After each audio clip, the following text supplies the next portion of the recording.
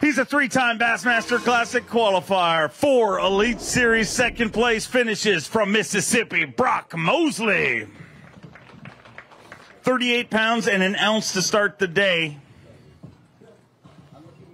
He needs 10.7 to get in the cut, 19.11 to take the lead. 20 pounds even with 58 pounds and an ounce. Brock Mosley takes the lead.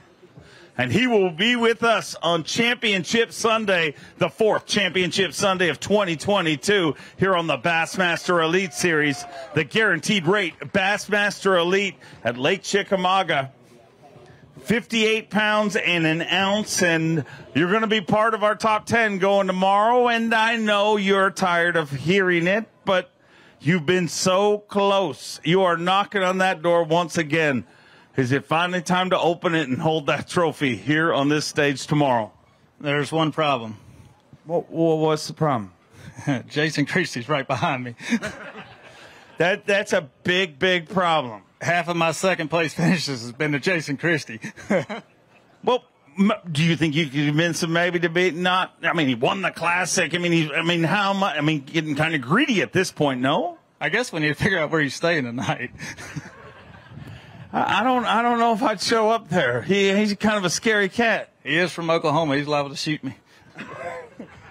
Talk to me about fishing. You got fish left for tomorrow? I don't know, man.